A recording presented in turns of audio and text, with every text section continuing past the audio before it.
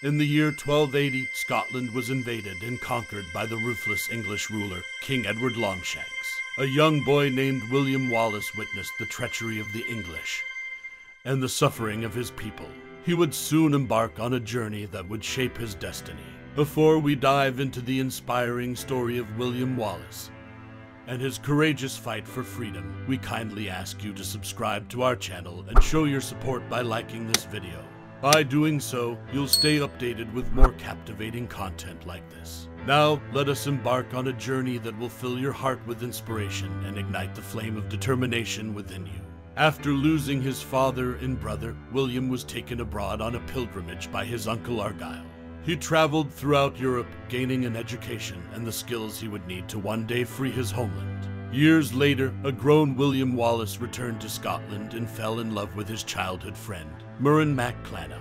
Despite their secret marriage, tragedy struck when Murron was captured and publicly executed by the English. Fueled by grief and a burning desire for revenge, Wallace rallied his clan and led them in a fierce rebellion against the English oppressors. His legend spread, and soon hundreds of Scots joined his cause. Wallace's leadership skills and military strategies led to victories at the Battle of Stirling Bridge and the destruction of the city of York. His actions struck fear into the heart of King Edward, who sent his son Prince Edward to stop Wallace at any cost. Wallace sought the assistance of Robert the Bruce, a contender for the Scottish crown.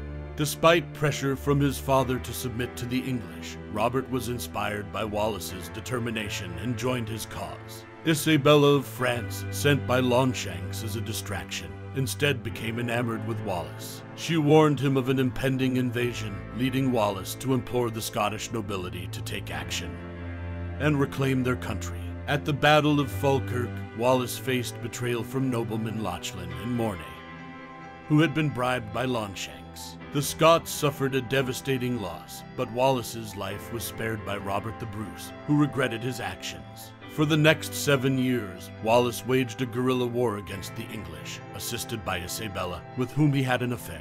His relentless fight inspired the Scottish people. Robert arranged a meeting with Wallace in Edinburgh, unaware that his father and other nobles conspired to capture and hand him over to the English. Isabelle, seeking revenge, revealed her pregnancy, sealing Longshanks' fate. In London, Wallace was brought before an English magistrate, condemned to public torture and beheading. Despite the opportunity to save his life, Wallace defiantly shouted freedom as his final word, refusing to submit to the king.